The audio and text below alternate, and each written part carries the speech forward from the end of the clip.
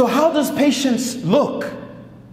A real life example, how does it look? So I want to give you the example of Salamah. As a matter of fact, I'm going to give you two examples. One of how you should be, and one how you should not be. And both of them are from the female companions of the Messenger of Allah sallallahu alaihi wasallam. We'll start with Salamah. Salamah and her husband Abu Salamah were some of the very first people to enter Islam in Mecca. They had the privilege of migrating to Abyssinia. So they made the first hijrah to Abyssinia. And then they came back because the word was that the persecution had stopped in Mecca. So they came back and then they realized it was actually worse. So they set out to make the second hijrah to Medina, Yathrib. As they were leaving, Abu Salamah and Salamah, as they were leaving, the tribe of Salamah stopped them. They are on the outskirts of town. The tribe finds out about it. They stop them and they say, "You can do whatever you want, Abu Salamah, but she belongs to us. You can go if you like, but she's not going with you." This is his wife. And they have a newborn baby. So they held her.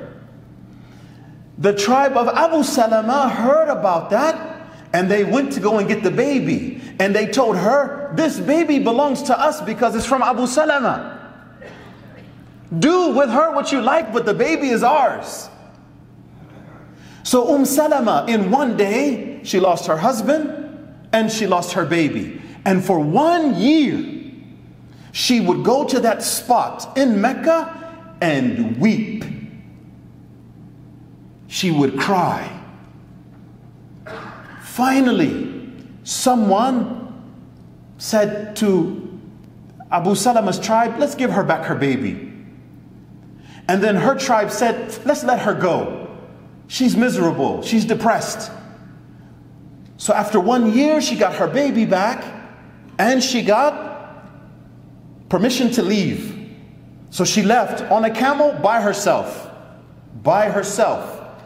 As she left Mecca, a noble man, his name was Uthman, not Uthman ibn al-Affan, but a different man named Uthman. He asked her, where was she going? She said, "I'm going to Medina." He said, "Don't travel by yourself." She said, I don't want to go back to Mecca. I don't know what's going to happen. So he said, I'll be with you.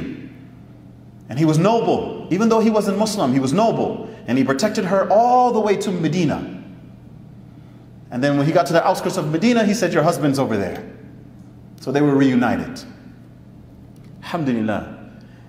They had 3 more children. And then Abu Salamah was wounded during the Battle of Uhud. And he ended up dying from that wound.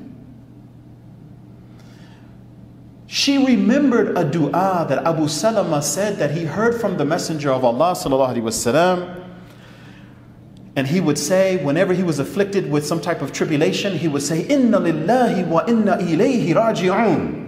And then he would say, "Oh my Lord, give me in return something better than it, which only you, subhanahu wa ta'ala, can give." So she said that when Abu Salamah died, she said that. But in the back of her mind, she said to herself, "How can I get something better than Abu Salamah?" So after her iddah period, her waiting period passed, Abu Bakr as-Siddiq asked for her hand. She said no. Umar ibn al-Khattab asked for her hand. She said no. Rasulullah sallallahu alaihi wasallam asked for her hand. But before she accepted, she sent a message to him and she said, "Ya Rasulullah, I have 3 characteristics that I'm worried about. Number 1, I'm a jealous woman. And I'm afraid that I may say something because of your other wives that will put me in trouble with Allah. Number 2, I'm advanced in age." She was only 31, but she said, "I'm advanced in age. And number 3, I have a young family." And the Rasulullah said, "As for your jealousy, I will pray to Allah to remove it from you. As for your old age, I have the same problem as you.